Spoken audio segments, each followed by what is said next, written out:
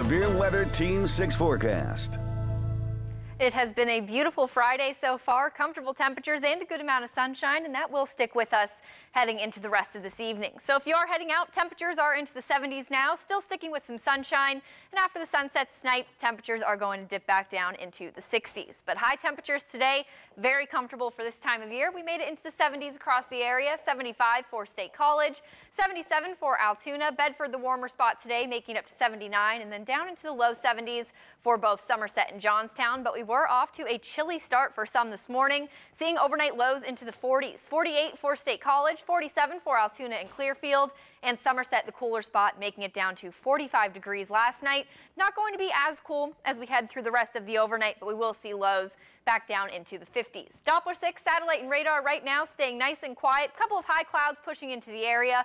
Will remain partly cloudy to mostly clear as we head through tonight. High pressure still in control of our forecast, bringing us a nice and quiet stretch of weather heading into the weekend. So if you have any outdoor plans Saturday or Sunday, going to be great to spend some time outside.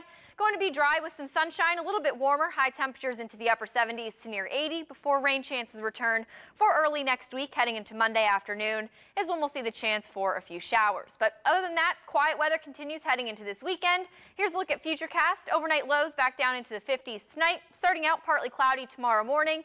Few peaks of sunshine throughout the day, afternoon highs into the mid to upper 70s, and much of the same heading into Sunday. Overnight lows going to be a bit warmer, making it down into the 60s. Partly cloudy to start, seeing a mix of sun and clouds throughout the day, and high temperatures will make it into the upper 70s to near 80. So here's a look at our full 7-day forecast, looking like a really nice weekend ahead. Upper 70s, low 80s, good amount of sunshine. Our next chance for rain arrives later in the day on Monday. We'll see the chance for a few showers and a rumble of thunder, but other than that, we're looking at a very dry stretch of weather throughout much of this week. High temperatures for Tuesday and Wednesday, upper 70s to near 80, but things do start to cool down a bit heading into the second half of this week. And into next weekend, we're looking at high temperatures into the upper 60s and low 70s with a little bit of sunshine for Thursday and Friday.